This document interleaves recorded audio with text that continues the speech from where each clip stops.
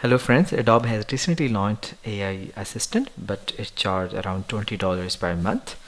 But in today's video, I'm going to introduce you with another PDF reader, which is totally free and you can use this AI Assistant for free.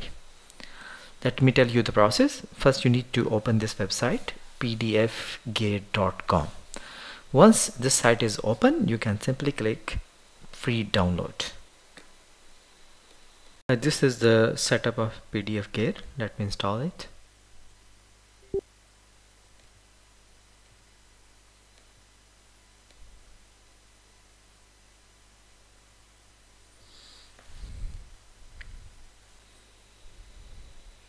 PDFgear has been installed. Let me finish it. Let's try to open one of the articles by using PDFgear. Since I already have Adobe Reader, so I should try open with, and here I can trace out the PDFgear. If I want to set a PDFgear as my default program for PDF files, then I can click OK. When you open a file by using PDFgear, you will find AI Assistant on the top right of your document. Here you can see this is PDFgear powered by ChatGPT. Just simply click chat now. Let me ask this AI tool the question about what are the main objectives this study. It has provided me the answer. The main objectives of the study are not explicitly stated in the given pages of the PDF, and if I want to see the more details, I can click these two specific pages.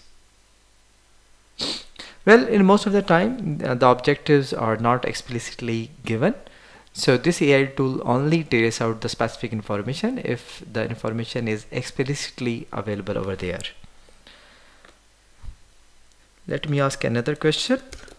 What is the methodology of this paper? So it has provided me the methodology of the paper in a summarized form. The given pages of the PDF describe the methodology used in the study, the author, board, instrument, and so on. So this is the whole of the detail that you can find over here. If you want to just open the specific information, you can click these pages. Let's just try summarize this PDF file and let's see how it will respond us. Look, it has provided us a short summary of the article. It has also provided us 3 example questions which we can use to assess our students during the quizzes and the final exams. There are many other functions of PDFgear. You can add a password to protect a specific PDF.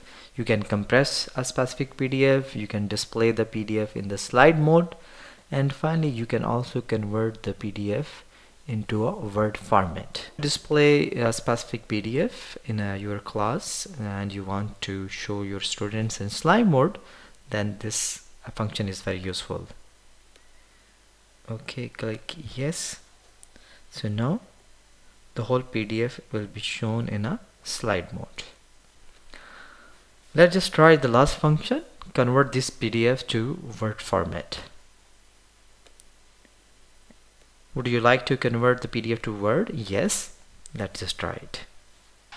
Look how amazingly the PDFgear has converted our document into a Word format. This is really amazing. By the way, I am also surprised. I never experienced such an amazing tool that can convert PDFs into Word format and in that amazing way. Now I can make any change whatever I want in this particular article. If I want to use any of the material of this article, I can just copy and paste in my document.